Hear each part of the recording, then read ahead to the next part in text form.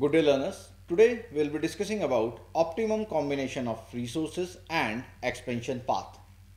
After completion of this course, you will be able to understand what are isocost line, the equation and slope of isocost line, optimum input combinations, shifts in isocont line and expansion path. So let's begin this lecture. Now, before starting this concept, let's take into account a following scenario. We are talking about an entrepreneur who is working for the profit maximization, and he will seek to maximize his profit by reducing the overall cost of production. For the same, he will take help of two different things. First one is isocont map and second one is isocost line. We have discussed isocont maps in the previous lectures. I'll just give you a recap of it. Isocont map gives combination of two different factors of production yielding the same amount of output.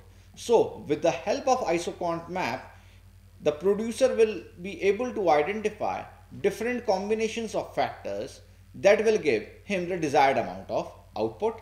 And secondly, he'll take help of isocost lines. We will discuss isocont line in detail in this particular section. Now, isocost line is a line that depicts different combinations of two factors of production that a given firm or a producer can buy utilizing the amount of money that they have. That is, combination of two different factors of production that can be purchased utilizing a given amount of budget. For the sake of discussion, let's assume there is a producer who has rupees 300, and with the help of these rupees 300 he can hire labor at the rate of rupees 4 and capital at the rate of rupees 5 per hour. So if he is trying to utilize this given sum of money 300 rupees, he have two extreme scenarios. In one extreme scenario, he can have all the units of labor without any unit of capital, and in the second scenario he can have all the units of capital without any assistance from labor. Now in these two extremes, let's assume he is trying to have maximum number of laborers without utilizing any single unit of capital. So these rupees 300 will be utilized for hiring laborers only. So the rate of labor is rupees 4. So the maximum units of labor that he can hire is 75. Now the another extreme is he is trying to rent as much capital as possible. He is trying to take the help of as much capital as possible without hiring any unit of labor. So in that case, these rupees 300 will be utilized for hiring or for renting the capital only. That is 60 units of capital. Now the 75 units of labor is the maximum unit of labor that he can attain, and 60 units of capital is the maximum that he can attain. In both these scenarios, the unit of another factor of production is 0. Now let's plot it in a graphical manner. On y-axis we will take capital, on x-axis we will take labor. So the maximum unit of capital is 75, the maximum unit of capital is 60, and the maximum unit of labor is 75. We will join these 2 points and we'll get a line that is known as isocost line. So it is a line that is giving us different combinations of two different factors of production that can be purchased utilizing a given amount of budget. In this case, the budget is rupees 300. Now let's move to the equation of isocost line and the graph of isocost line. For the same, let's take the total amount of budget is C. The units of labor is depicted by L. Capital is depicted by K. Wages that are paid to the labor is depicted by W. and interest paid for the capital is depicted by I. Now, the total amount of budget is C.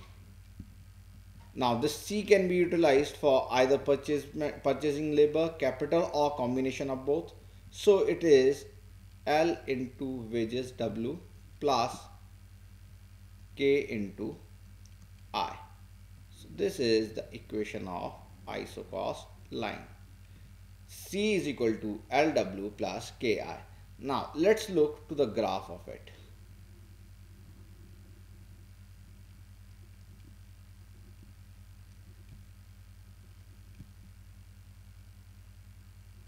Unit of capital on y-axis, unit of labor on l-axis, and this is your isocost line.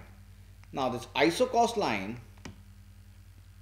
will have the equation as C equals to number of labors into wages of labor plus number of capitals into payment made for the capital. Right. Now, at this point where the isocost line is touching y-axis, there is no unit of labor. You can see that the labor is 0, and at the point where this isocost line is touching x-axis, the unit of capital is 0. So, the coordinates of y-axis will be C equals to labor into wages plus capital into interest. On y-axis, since the unit of labor is 0, C is equal to 0 plus Ki. Thus, the unit of capital, that is K, will be C upon I.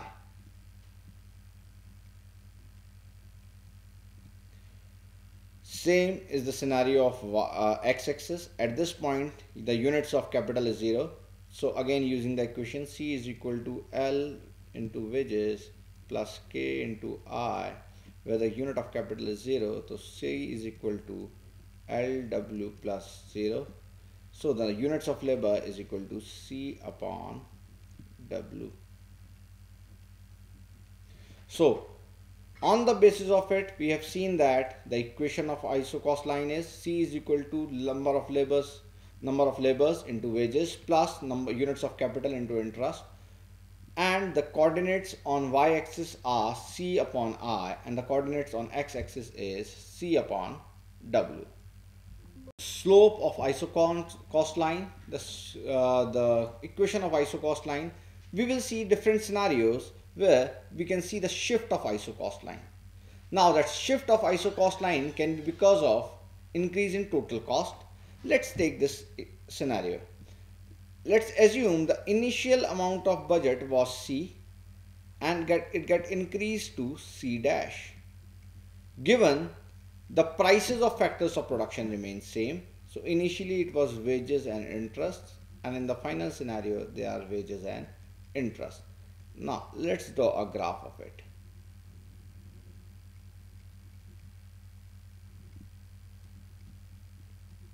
Units of capital are plotted on y-axis and unit of labor is plotted on x-axis. This is your initial isocost line with the equation of C is equal to labor into wages plus capital into interest. Now, since the total budget has increased, this isocost line will move outward and will be parallel to the initial isocost line. So here the new equation will be C dash is equal to labor into wages plus capital into interest. This is your shift of isocost line because of your shift or your change in total cost. If the cost increases, the isocost line will move outwards, and if the cost decreases, the isocost line will move inward. Now, there is another scenario too. Let's assume the total budget is same, that is C, but the isocost line is shifting because of your change in prices of factors of production.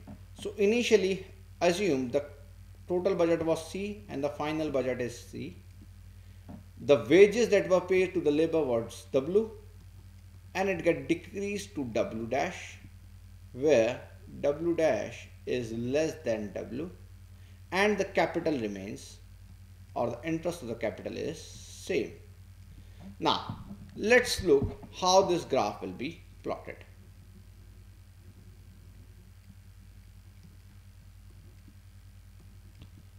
The capital is plotted on y axis and the labor is plotted on x axis.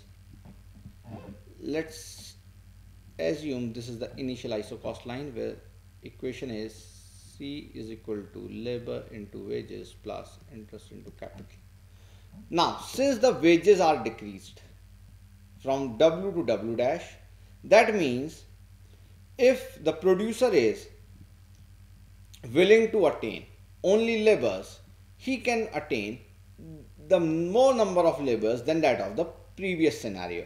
So the capital is supposed to remain same, the units of capital will be same, but the line will shift bit outwards and this will be the new line or new isocost line with the equation of L into W dash and capital into R. So we can see that if the if the rate of labor is decreased and the payments that is made to the labor is decreased to W dash, the line will shift outward. If the payment made to the labor is increased, the line will shift inwards, and similarly will be the scenario of your y-axis where we can change the units of capital. We'll look to that graph in few seconds.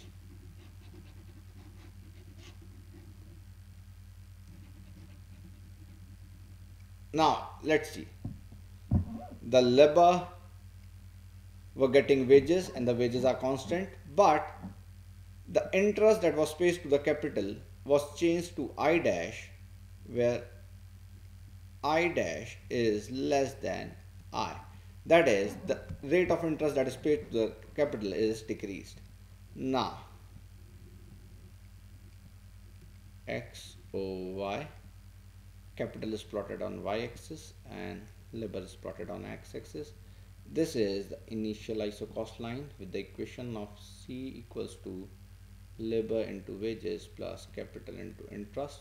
Now since the interest is reduced, the producer will be able to attain higher units of capital, so the line will shift upwards. This is the new isocost line with the equation of C into labor into wages, C equals labor into wages plus capital into interest dash. If the interest is increased, the line will shift inward, and if the interest is decreased, the line will shift outwards. So this is about the shifts in isocost line. Now let's discuss about optimum input combination.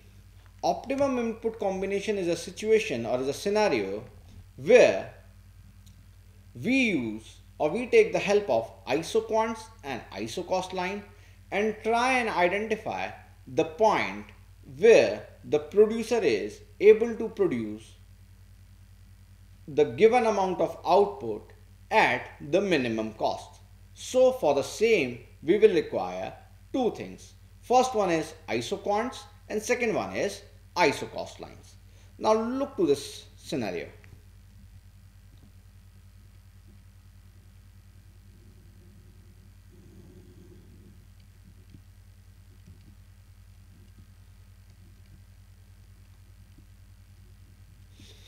Let's assume the producer is willing to produce 100 units of output. Now,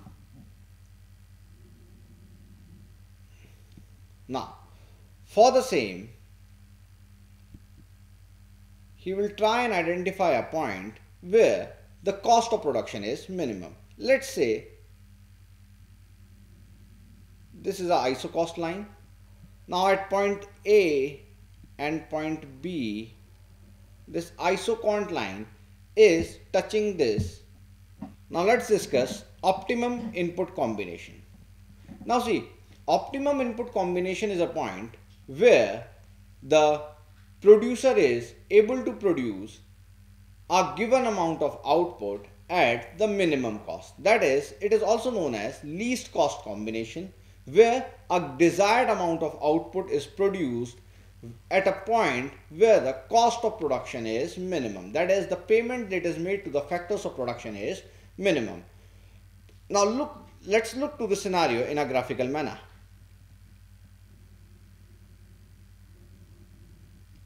This is a graph where on x-axis there is labor and on y-axis there is capital. Now let's assume the producer is trying to produce 100 units of output. So with the help of this isoquant, he will get different combinations of capital and labor that are helping him in getting that desired amount of output. Now he will also try and identify the cost that is associated with purchase of these two factors of production. Now let's assume this is ISO cost line 1, IC1, ISO cost 1. Now it is intersecting with your isoquant at point A and point B. Now at these 2 points, the producer can produce the desired amount of output, that is 100, and he will utilize the given amount of budget. Now let's see another ISO cost line that is below your IC1. Let's name it as IC2. Now at this ISO cost line, there are combinations C and D at which the producer is able to produce the desired amount of output 100, but the cost of production is less. We have discussed it in the initial phases that the ISO cost line that is nearer to the origin has less cost of production as compared to the ISO cost line that is farther from the origin. Now there is a point where your ISO cost line is tangent to your isoquants. Now let's assume this is point E. At this point, your ISO cost line is tangent to your isoquant. That is, the producer is able to produce 100 units of output, but the cost of production at this ISO cost line IC3 is minimum. If we draw another ISO cost line below your IC3, let's name it as IC4, the producer is not able to produce 100 units of output. So the optimum point or the least cost combination point is a point where your ISO cost line is tangent to isoquant. Let's discuss optimum input combination. Now optimum input combination is a point where the producer is able to produce the desired amount of output at the minimum cost.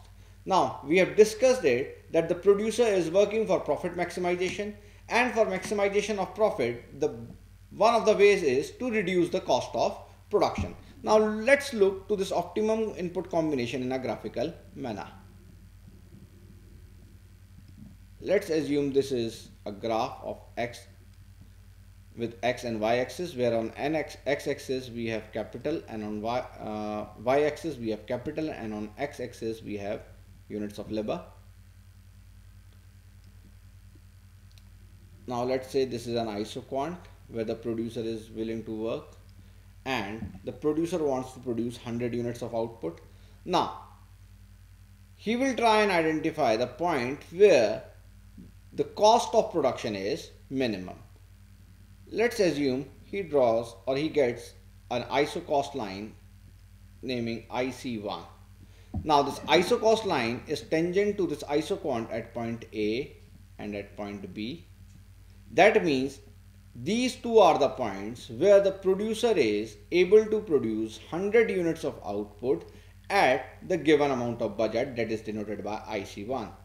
Now let's draw another ISO cost line below IC1. Let's name it IC2.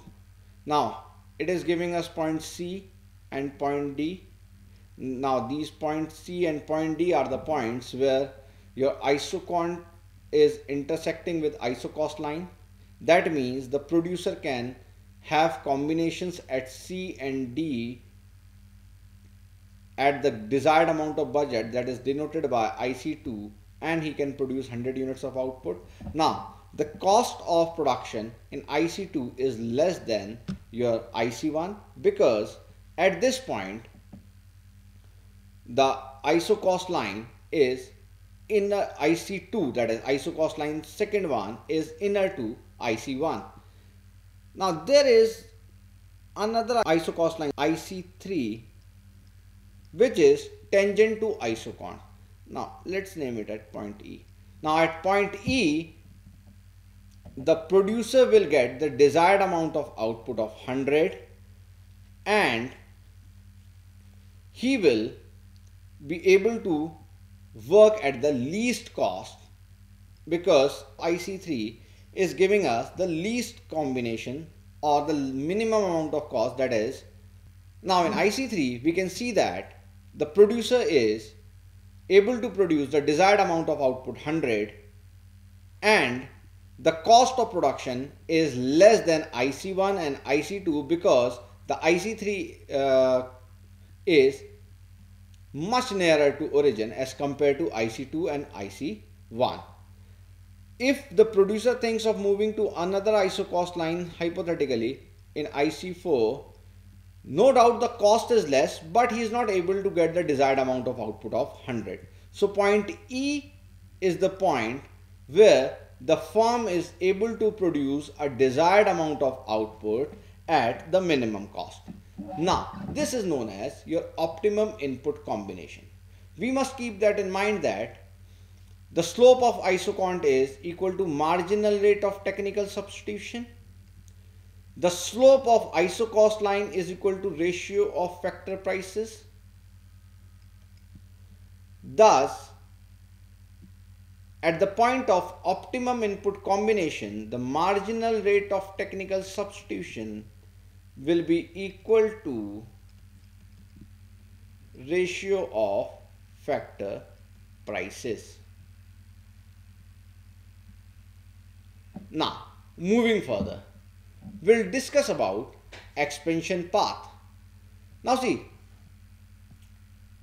in long run, the producer tends to increase the amount of output that they are producing. That is, they will shift from one isoquant to another isoquant, thus increasing the amount of output that they are producing. Let's look. Let's assume initially they were producing 100 units, then they will produce 200 units, then they will produce 300 units. So what's happening is they are moving from one isoquant to another isoquant. So expansion path gives us combination of least cost points where the producer can increase its output by keeping the cost of production at each and every isoquant at minimum level. We must keep that in mind that the prices of factors of production is kept as constant in this particular scenario. Right? Now, the assumptions of an expansion path are: we take into account two factors of production, labor and capital. The units of labor and capital is taken as homogeneous. The prices of labor and capital will remain constant. And the last one is firm will increase its total outlay to expand its output. Now, on the basis of these assumptions, we will see a diagrammatic representation of an expansion path. Now, if you look, this is the diagrammatic representation of an expansion path.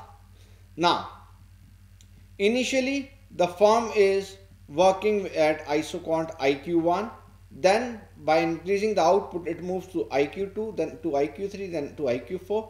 Now, at each and every isoquant, we can see that there is point E1 in isoquant 1, E2, E3, E4, E1, E2, E3 and E4 are least cost combination points or optimum combination points where the cost of production of desired amount of output is minimum. Now the producer will work in E1 when he is working in isoquant 1, at E2 when he is working in isoquant 2, E3 when he is working in isoquant 3, and E4 if he is working in isoquant 4, because these are the points where the output is in the desired level but the cost of production is minimum. Now by joining these points E1, E2, E3 and E4, we will get a line that is known as expansion path. Now if you look, we have discussed before that the slope of isoquant line is equal to ratio of factor prices, wages upon interest. The slope of isoquant line is equal to MPL upon MPK. Thus, your MPL upon MPK will be equal to wages upon interest in all these points of expansion path. Now, this is one of the simplest form of expansion path. But there are different kinds of expansion path and we'll explore each and every one in bit detail. The first one is homogeneous expansion path. We have seen the example of homogeneous expansion path in the previous slide. If we get an expansion path that is a straight line and is moving forward, is a homogeneous expansion path. Second one is your flatter expansion path. As we have discussed that MPL upon MPK is equal to wages upon interest. Now, if the ratio of prices is increased, the expansion path will become a flatter expansion path. If the ratio of prices is decreased, the expansion path will become a steeper expansion path, right? And there is a scenario of non-homogeneous expansion path. A non-homogeneous expansion path is the one which is not a straight line. Now look, let's say initially this is the point where the least cost combination is. Now in this case, this is the point where the least cost combination is, and at this point, this is the point where least cost combination is. Now this expansion path is your non-homogeneous expansion path. Now we'll also try and understand the expansion path in case of short run. Now let's assume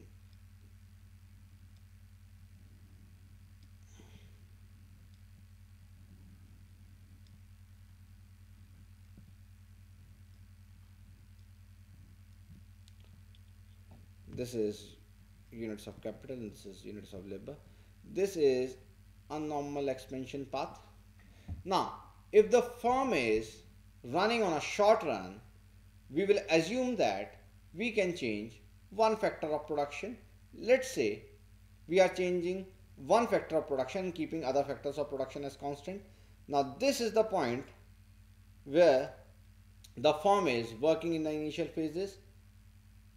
Now since the another factor of production is kept as constant, the firm will work, or the expansion path will be a straight line parallel to x-axis, and it will work at different points that won't be the optimum points or optimum combination points. This is all about this lecture. Thank you.